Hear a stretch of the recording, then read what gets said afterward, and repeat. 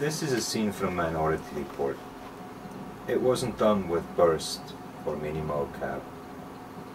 So I guess the people that were doing the work had a keyframing or a procedural approach. With this example, I would like to show you how you can layer animation and how you can get this plant moving with a few gestures in a very short amount of time, which will definitely be good enough for these secondary characters that are back here. And then you can take your time in really getting that main character up here that's touching the cheek or wrapping around the hand right. So let's have a look. What I did is I rebuilt this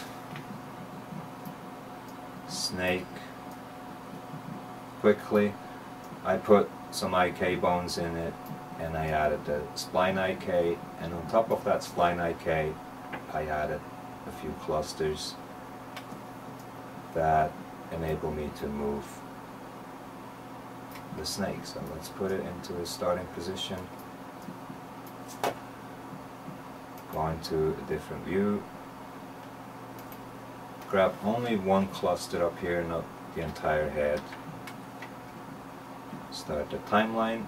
I lift my mouse, I press the left mouse button and do an object grab.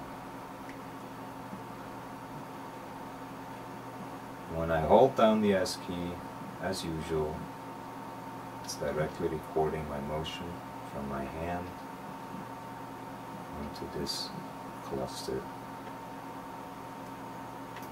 giving life to that snake.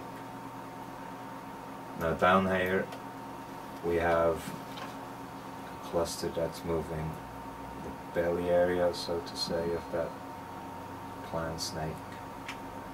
Again holding the S key down.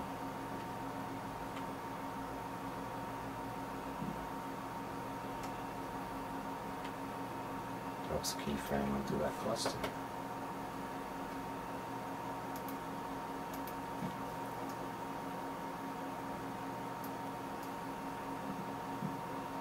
So here you go.